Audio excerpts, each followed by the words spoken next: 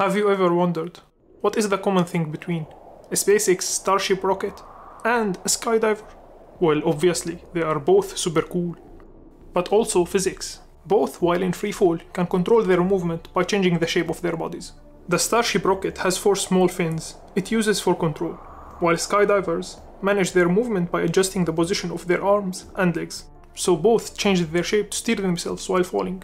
I decided to design and build a robot that can do the same. And in this video, we are going to cover every step of the project, from the initial idea and design, all the way to the final result, where the robot takes flight. We will also talk about the challenges I faced along the way and how I solved them. This project has a lot of complex details, so we won't go into all of them. And the parts we do cover, I'll try to simplify as much as possible. So grab yourself a cup of coffee and let's get started.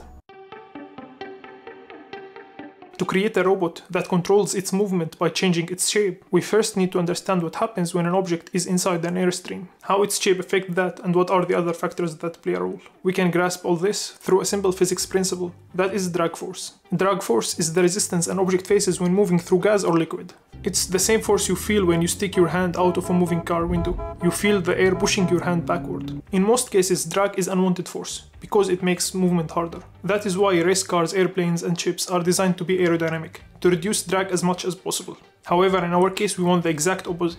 We need to increase drag as much as possible, because it is the force we will control to make the robot fly. Alright, the equation for the drag force can be described like this. In simple terms, without going into details, the larger the area of the object facing the air, the stronger the drag force becomes. And as the movement speed increases, the drag force also increases. One thing to note, the area we are talking about is not the object's total surface area. For instance, when this object moves in this direction, this is the area that matters. One last thing, the drag force doesn't just apply when an object is moving through the air, like a skydiver falling towards the ground. The same principle applies when an object is stationary and the air is moving around it, just like how skydivers train in a wind tunnel. In our case, we won't be dropping the robot from a plane and control it as it falls, like a starship. Instead, we will make it fly inside a vertical wind tunnel. To understand how we can design the desired robot, we will start with something simple. Let's see what happens when a flat object is placed in a vertical airstream moving upwards. Since the air is moving upward, the direction of the drag force will also be upward. The simplest way to control this object is by rotating it. When it rotates, it pushes the air in a certain direction, and the drag force will act in the opposite direction, according to Newton's second law.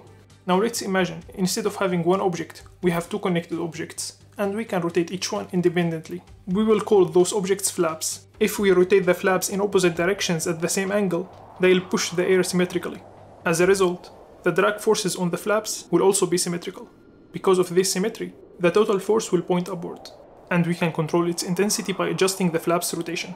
The more we increase the rotation angle, the weaker the vertical force becomes, and vice versa. Now we can imagine how a simple object like this could fly in a vertical airstream. In the default state, we balance the drag force with the gravity force, keeping the object floating in the air. If we wanted to move upwards, we increase the object's surface area by reducing the flap's angle symmetrically. This increases the drag force, making it greater than gravity, pushing the object upward. If we wanted to descend, we do the opposite. We reduce the surface area by increasing the flap's angles. This decreases the drag force, allowing gravity to pull the object downward. In addition to the vertical movement, we can also make the object rotate and move sideways. Instead of rotating the flaps symmetrically, we rotate them in opposite directions. This creates a difference in drag force between the 2 flaps. This imbalance causes the object to rotate and move horizontally. Now that we have understood the general principle in the simplified 2D case, we will apply the same idea in the more complex 3D scenario. Instead of 2 flaps, we will use 4, positioned symmetrically around the square base at the center. This configuration allows us to control the motion in all directions by adjusting the angles of the flaps independently.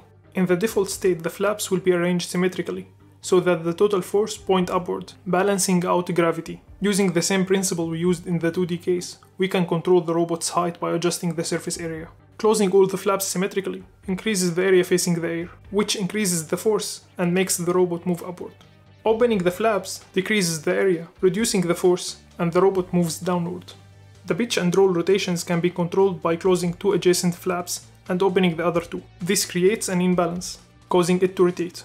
We can also control the robot's yaw by closing 2 opposite flaps while opening the other 2. We now have a clear understanding of the robot's overall design, and we can move on to the construction phase.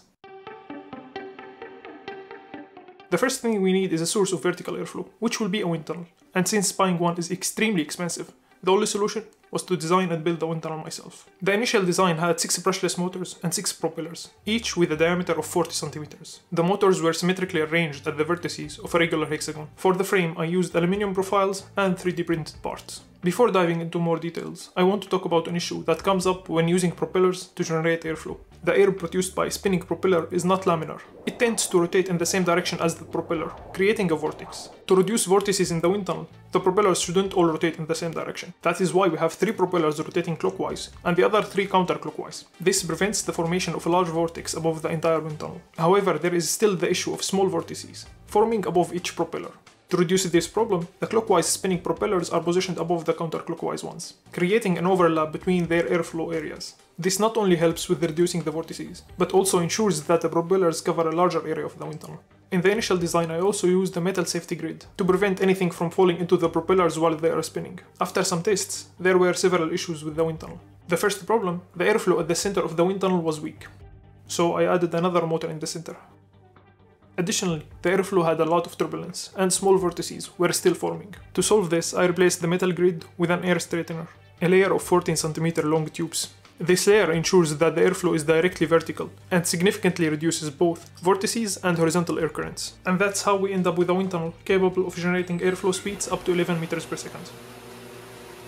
If anyone is thinking of building a wind tunnel like this, there are a few things to watch out for. Anything placed above the wind tunnel shouldn't have any screws or bolts that could loosen from the bottom surface. Due to vibrations, a screw might come loose, fall into the wind tunnel, hit a propeller spinning at a high speed, and shoot out like a bullet.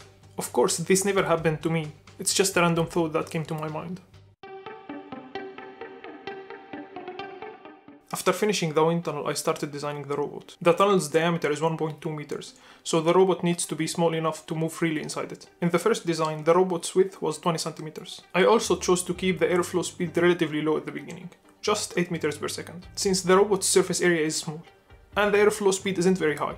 The robot needs to be lightweight. To be able to fly under these conditions, the robot needs to weigh under 200 grams. This weight limit meant that every part of the robot had to be as light as possible. The robot's frame and flaps are 3D printed using strong lightweight material, and the flaps' axes are lightweight carbon fiber rods. For the controller, I used one from a mini quadcopter called Crazy Flea, which weighs about 15 grams. To control the 4 flaps, I needed 4 motors. I tested 3 types of servo motors, and the KST brand turned out to be the most precise, each motor weighing about 9 grams. The servos need more than 7 volts to run, so I used 2 small single-cell lithium batteries, each weighing 10 grams. Lastly, I needed a circuit to regulate the voltage for the controller and to connect it with the servo motors, which weighs about 25 grams. By assembling all these components, the first version of the robot was ready.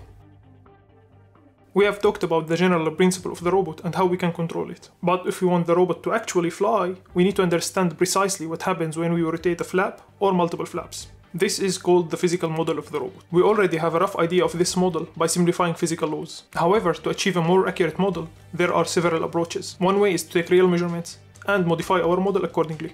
To do this, I connected the robot to a force and torque sensor. I placed it above the wind tunnel and measured how the forces changed when modifying the robot shape. With these measurements, I refined the physical model, which will be used for controlling the robot. To be able to control the robot, we need to know some information about it at every moment, like its position, speed, and orientation.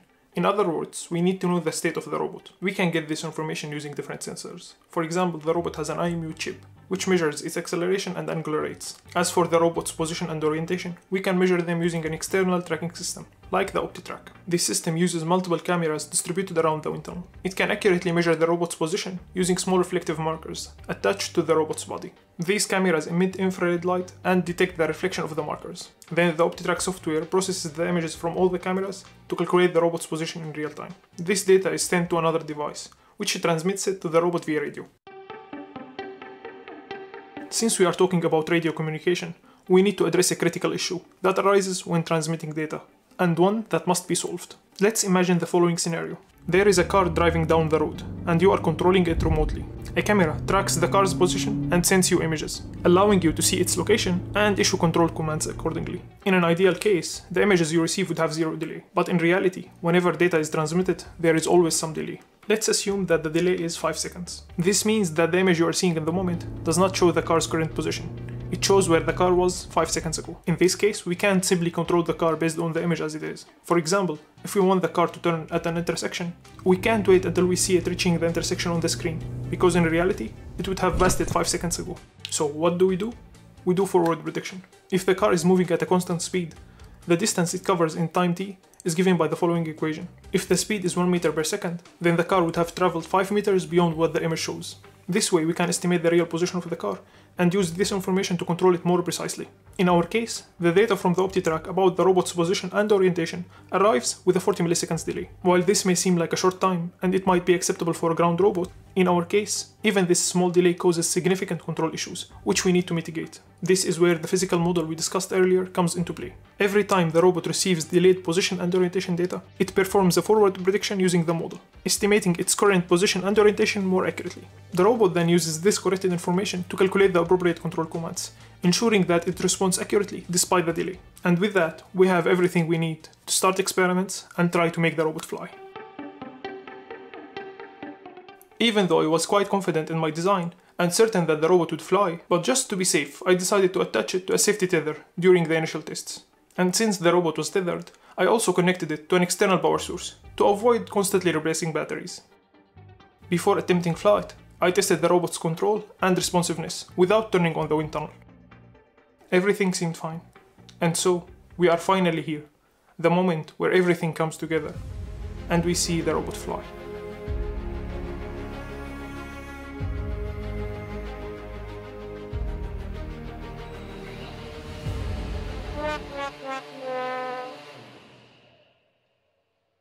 Unfortunately, it didn't fly. I found some issues, so I fixed them and tried again. I kept trying different things, but I just couldn't get the robot to fly. Sometimes I even felt like it was trying to commit suicide. Eventually, I had to accept that there was a fundamental issue with the design, even though this design worked fine in the simulation. In reality, the airflow was too turbulent for the robot to handle, making control impossible.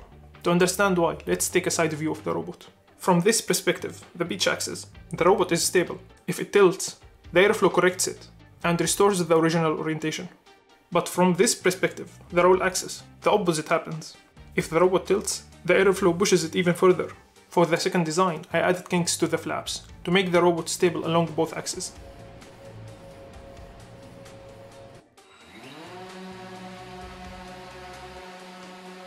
Although this design was stable, and it could do accidental flips, controlling the pitch axis was more difficult, and the design was far from good. So I needed to find a better solution. After many designs and tests, combined with deep analysis and optimization of the robot's body and flaps, I finally arrived at this design. The flaps are asymmetrical, with a kink on only one side, and to lower the center of gravity, I moved the controller and the batteries below the flaps, increasing the stability during flight. In the initial experiments, the power cables and the safety tether were making the control harder, so I switched to using batteries instead of external power. As for the safety tether, it's still there, but different. It's attached to a pulley system with a small counterweight of 15 grams. This way, when the robot flies, the weight slowly pulls the tether away from the robot, reducing interference. And now, I introduce to you Floaty, a skydiving winged robot. Floaty draws the energy it requires to fly from the air, making it highly efficient.